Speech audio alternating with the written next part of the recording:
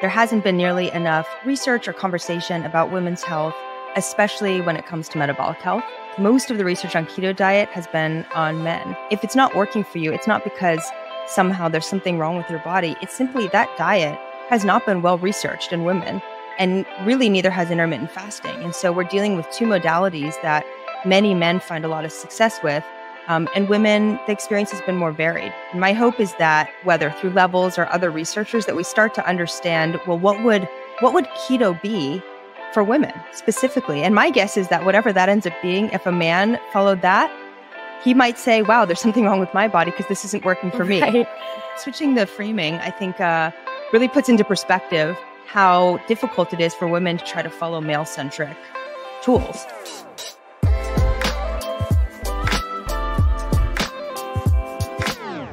To your point, there's not enough out there on this topic. And anytime I see a podcast about the different phases of the menstrual cycle, what's happening to our bodies, I always listen because I'm so interested in it personally. So I wanted to focus the conversation on that today. What's happening to our bodies? I recently learned that your menstrual cycle is not just the week that you're getting your period. So I'd love to start there. Yeah. So the menstrual cycle, I think, as you pointed out, the most famous part of it is actual menstruation, which is when bleeding is occurring. And I think a lot of people think of that as your period or as the entire menstrual cycle. But there's actually 4 chapters. And of course, you can think of the cycle amongst as many different types of chapters you want, but often there's 4 that are talked about.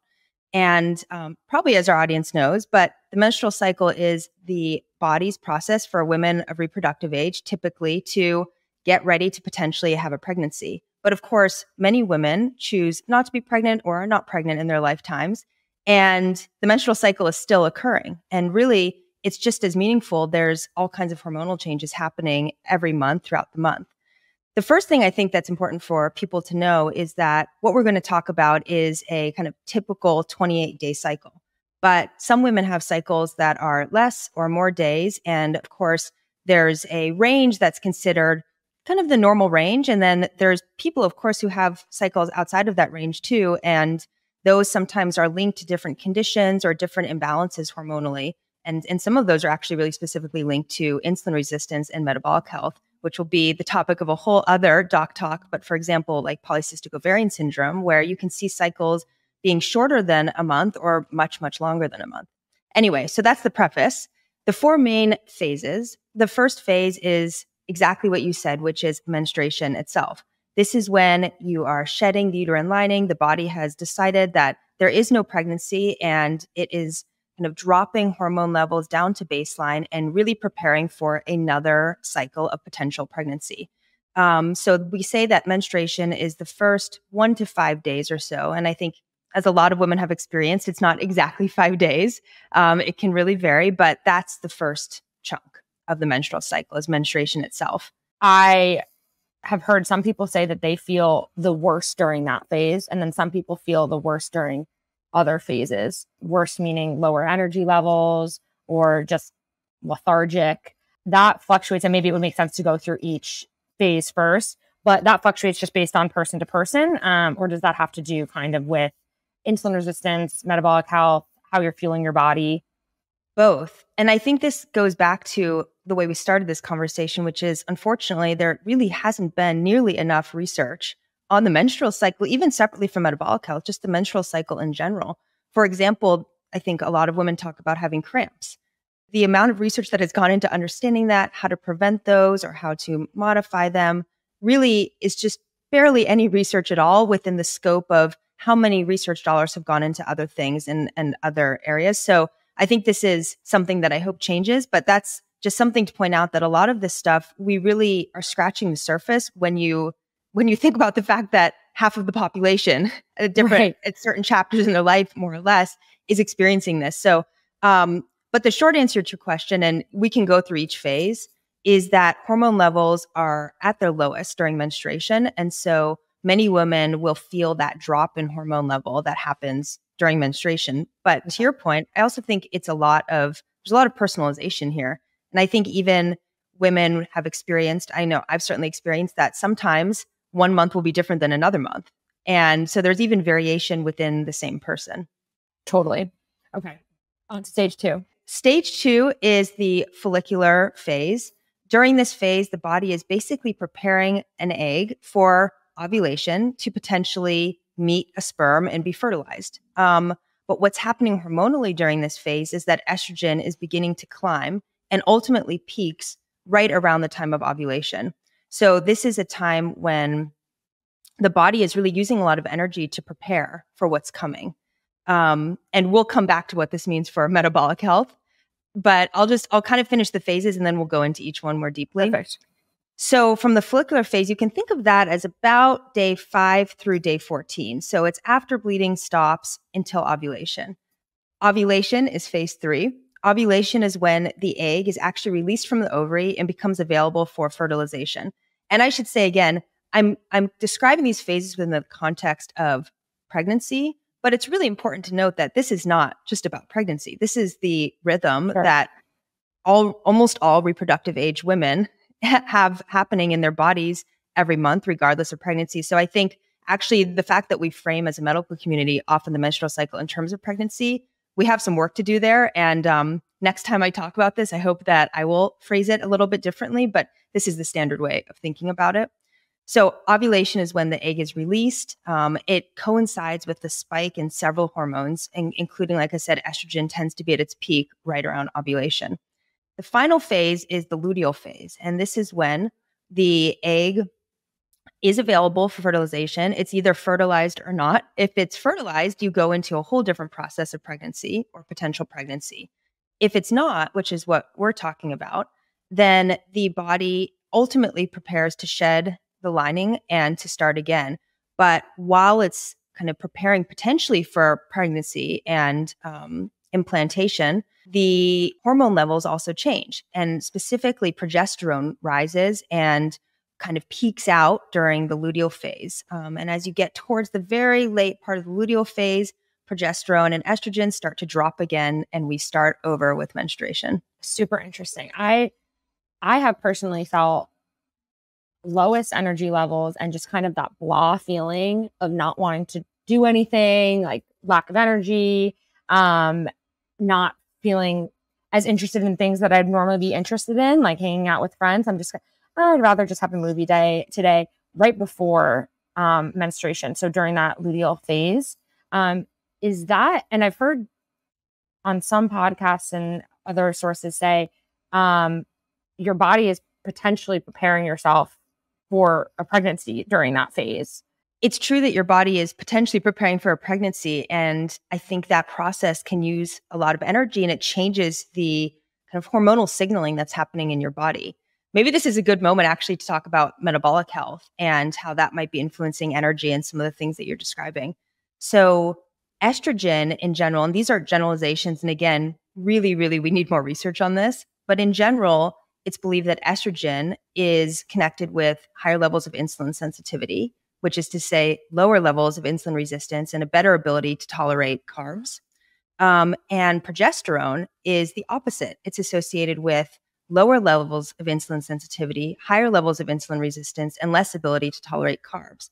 And yet, when progesterone is the primary hormonal signal, there's also more of a carb craving. And again, this probably links evolutionarily to something connected to what the body is craving in relation to preparing for pregnancy and implantation. But what this means in terms of the cycle is that the first half of the cycle, which is the follicular phase, we said that estrogen peaks. So estrogen we can think of as the kind of primary hormonal signal during that phase. And then in the second half, the follicular phase, progesterone is peaking. And so we can think of progesterone as the primary hormonal signal during that phase. And so what this means, broadly speaking, is that during the first half of your cycle, you are in a position to tolerate carb loads better, and at the same time, maybe craving carbs less. And yet in the follicular side, there's been a lot of research, well, by a lot, it's relative. There's been some research within the realm of relative to the kind of the research in this area, showing that women during the second half of their cycles, when progesterone is the primary signal, actually crave carbs more, but can handle them less well. So for example, there was an observational study looking at women, what they called in the wild, which is just to say living their normal lives. And the amount of consumption of carbs and processed carbs actually more than doubled during that second half of the cycle. Wow. Right. And as we know from many of the other doc talks, when you have insulin resistance, high carb loads, glucose instability, you are going to feel fatigue. You are going to feel the brain fog, all these things that are linked to the metabolic dysfunction with or without menstrual cycle. It's interesting. There's a chance that our hormones are kind of leading us to not take as good care of our bodies, like those cravings and maybe being lethargic. You might not be exercising as much anymore during that phase. And then maybe that actually in turn has to do with how we're feeling. It's just that cycle that we always see. If you're not taking care of your body and eating higher carb meals and not moving as much, you're not going to feel as good. So that could also be just a matter of the way that we're fueling ourselves during that time. Exactly. And the other hormone that we haven't talked about yet, and probably we could do a whole nother episode on other hormones that are occurring during the menstrual cycle, because estrogen and progesterone are just two of them. But one that's kind of important for this conversation is testosterone. And I think people tend to think of that as a male hormone, but it's actually the most abundant hormone in the female body. And women's bodies are really, really sensitive to testosterone. Testosterone is also changing throughout the menstrual cycle, and specifically it peaks right around ovulation. And so some women will describe that they actually feel like they have the most energy around ovulation, so say around days 13 to 15. And some experts, like our advisor, Sarah Gottfried, talks about timing of stress on the body. So specifically, like if you want to do a really high intensity workout, or you're thinking about doing fasting or some other form of stress on the body, that you can take advantage of that period, say day 9 through 14, when testosterone is increasing, estrogen is increasing, and you're moving towards ovulation. The thinking is that your body will be best able to kind of adapt to that stress and grow from it. And it might be just easiest psychologically to do it, right? Like if you're craving a ton of carbs at the end of your cycle and you're trying to carb restrict, that is going to be a very difficult challenge. And you might want to time it so that you're doing that carb restriction at a time when your body's a little bit less likely for that to feel painful. If we're craving carbs, or I crave chocolate, something sweet typically in different phases of my menstrual cycle, what do you do personally, even if you ever experience cravings, and how do you kind of manage that yourself? I'll give you my personal experience because, again, I think there certainly are probably people researching this, but it's not super well established, at least not research that I've seen. There's a few things here. One is that in general, I tend to think that when your body's telling you something, that's a signal that I try to respect. So my approach is to what you said, which is I try to satisfy cravings in the healthiest way possible. That actually starts well before we even talk about food. It starts with good sleep, and it starts with low stress and with exercise, so that you're not in a situation where you're so low sleep and your cortisol levels are so high that you really don't have, at least for me, I don't really have the mental functioning to be thinking to myself, well, I crave X, so therefore I'm going to make this strategic decision. I'm much more able to do that when I'm well rested, I'm not stressed, I'm moving, and when basically I've planned. I don't know if you experienced this, but planning goes a really long way. And it's easiest to plan when you have all those other pieces I put in place. And I think it's important to talk about the fact that having those things in place does reflect quite a bit of privilege in terms of day-to-day life. The vast majority of people may not have the option to have all of those pieces in place. If you have kids at home, if you have multiple jobs, if you have all kinds of things, there's constraints on your ability to control your sleep, to control your stress, to control these other things. So I think that's something important to note. And I would just say that then it's trying to get as far along those things as you can realistically, knowing that everything is connected, essentially. But within that, something that I really want to help women and men for things that impact men more specifically, but women feel like is that they have tools to make small changes, even if they can't become the most optimized person for a variety of reasons. And I think there's so much that we can do that are little things that would still make a difference in terms of how we feel, for example, right before menstruation, right? Like these things we can make tweaks that I think can help. PMSing is not just the way you're acting or the way you're feeling and emotionally, but people kind of talk about it in that way. Where does that come from, and how do hormones play into just the way you're feeling, acting, thinking, that kind of stuff? I think there's a lot to talk about here, and we should probably do an entire episode on PMS. I think that would be interesting. Totally. I'll just say some things that come to mind. I think that one of the things that people talk about the most is what you mentioned, which is basically PMS. And if we think about that phase, and that's specifically essentially, say, the 5 to 10 days before menstruation. So the official term for it would probably be the late luteal phase. Call it days 20 through 28 of your cycle. And during that time, progesterone, as we know, is starting to peak. Progesterone is associated with all kinds of things. In addition to lower levels of insulin sensitivity, it's also connected with, for example, water retention. And I think as many women have experienced, and I've certainly experienced, you begin to feel that water retention growing. And Is that bloating or Okay. just feeling fat, I think, which is a term Yeah. a phrase that we probably don't want to continue to kind of use. But this feeling that your body's changing and that it doesn't feel as good as it normally would potentially. Totally. And I think there's so much psychology linked to that as well. Then as you get closer to menstruation, both estrogen and progesterone start to drop off. So then you start to feel this real letdown in hormones. And that also has ties to the psychology and mood and how it feels to just drop off those hormones. In society, there's been so much time where it's almost expected that a woman should feel the same all month long. And if she's experiencing anything different, it's like she's moody or she's whatever. And I think what you said is what's so true, which is actually there's major changes happening in the body all month long. And those are linked to people's moods in different ways. And I think we should come back to this because I actually want to refresh on the research related to, for example, estrogen and its connection to mood. And then as we transition into progesterone. But I do think overall, it's what you said, which is knowing that there's actually things happening. It's not just that you're moody. Your body is undergoing changes. This is true in pregnancy. This is true in menopause. This is true even outside of these kind of defined moments that we recognize as a society or hormonal shifts.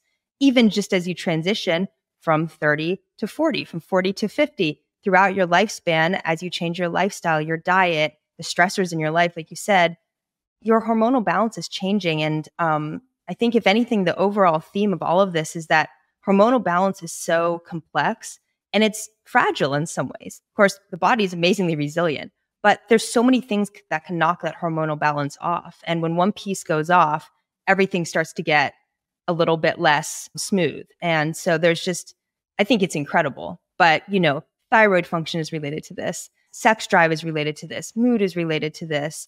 Feelings of confidence even have been shown to have connections to the different phases of the menstrual cycle and in relation to testosterone, and also in relation to testosterone as it may get lowered from life stressors. So that's a winding answer to your question, but I think there's so many things happening at once that certainly there is actual physiologic change happening and there is actual psychologic change happening. And those are essentially one and the same in my mind.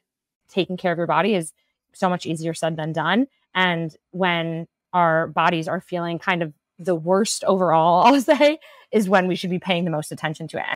Yeah. And I think one way of thinking about that kind of in an optimistic sense is that it's a time when small decisions and changes can have a huge impact. So you can almost view it as right, like a high impact time. So every little thing you do is in some ways really valuable. And I think because to the extent, like you said, we know we're in a situation where our insulin resistance is probably higher.